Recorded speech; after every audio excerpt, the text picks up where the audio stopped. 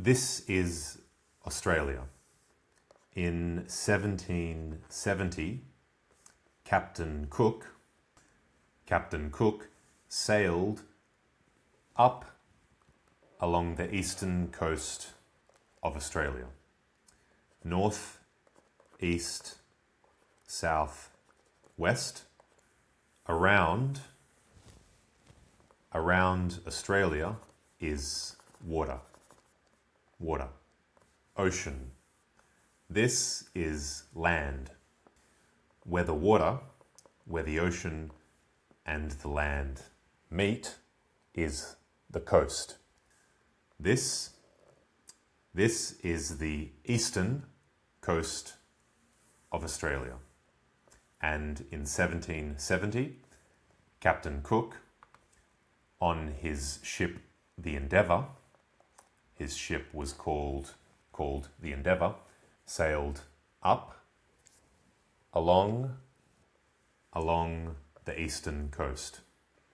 Along the top half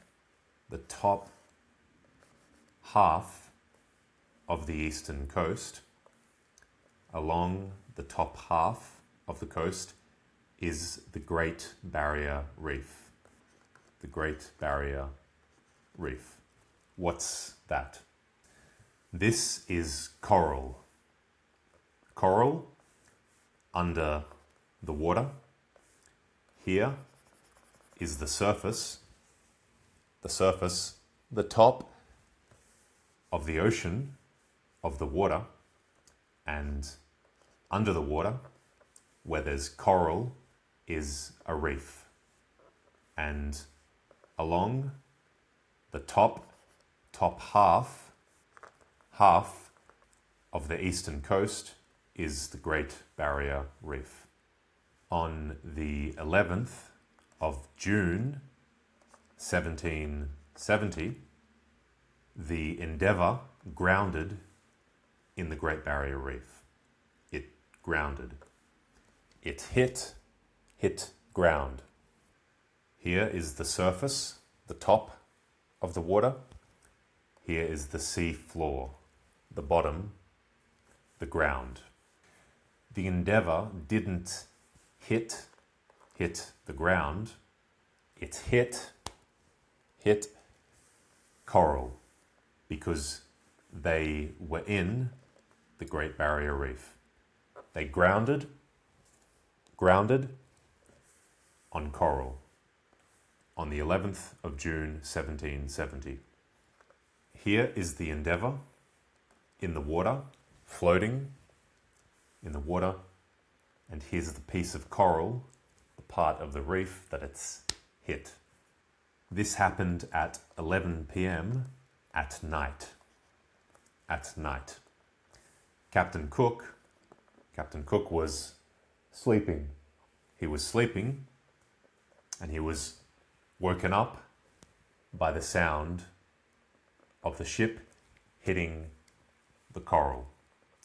He's the captain. This is the crew. The captain is in charge.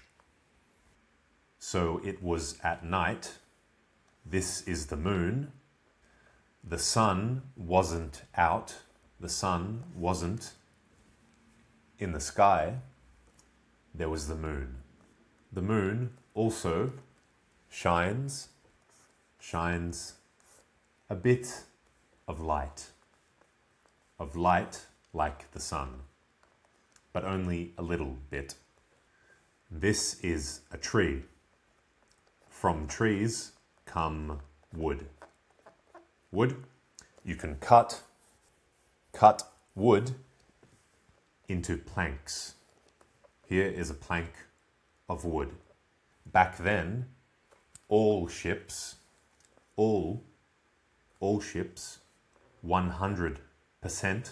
of ships, all of them, were made from wood. In the moonlight, in the light from the moon, the crew of the ship could see planks of wood floating in the water. They couldn't see the damage. They couldn't see the hole in the ship, but they could see the planks of wood that had broken off and were now floating in the water. And the ship, the Endeavour, began to fill up with water because there was a hole in the ship. Here are some trees, 2 trees. Here is land. Here is the water, the ocean. The level of the water changes. It can get higher, or it can get lower. The water level changes. This is high tide when the water level is high. This is low tide where the water level is low. Here, the water level is higher than it is here. Here, it's lower. When the Endeavour hit the coral at 11 p.m., the water level was high. But it was beginning to lower. It was beginning to get lower, to go down. This is dangerous because the water is keeping the ship afloat. The ship is floating on the water. A part of the weight of the ship is on the water. Another part of the weight of the ship is on the coral, the piece of coral. As the water level goes down, more and more of the weight of the ship is on the coral. And this is dangerous because the coral, if 100% of the ship's its weight is on the coral might split the ship in half. Split the ship in half into two halves. Break the ship in half. It's dangerous. So the crew throw as much as they can, as many things as they can, off the ship into the water. Here is a cannon that fires cannonballs.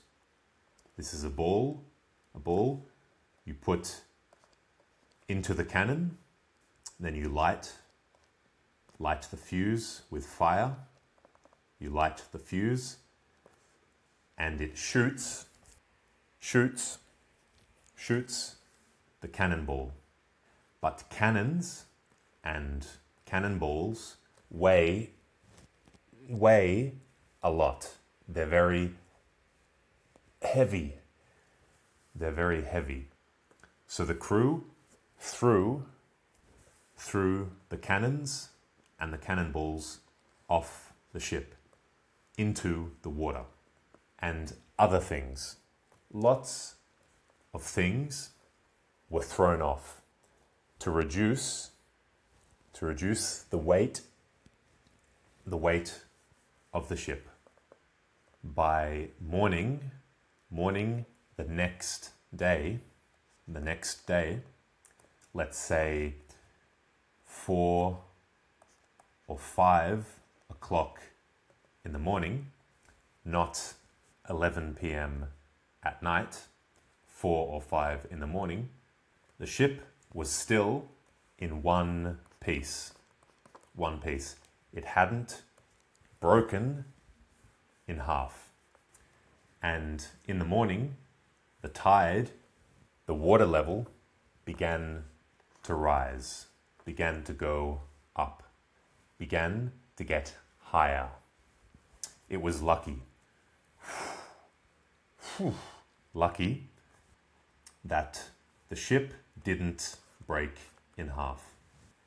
As the water level rose and rose, there was more and more and more water under the ship, pushing up the ship. Less and less of the ship's weight was on the coral. And eventually, at 10 p.m.,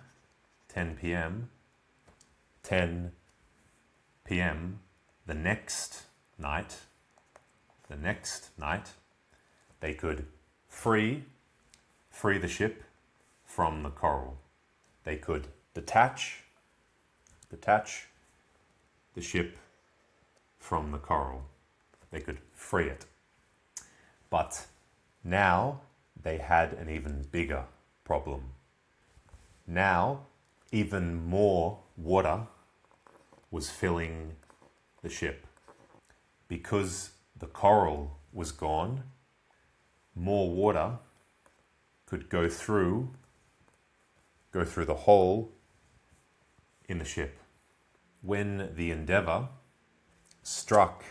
hit the coral, the ship was 25 miles from the coast. Don't ask me how many kilometers that is. I don't know.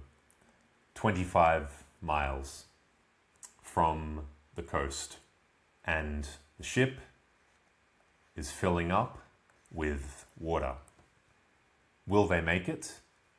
Will they make it to the coast before they sink in the water? Did you like this video? If you want, you can help me to make more videos. You can support me on Patreon. The link is in the description below.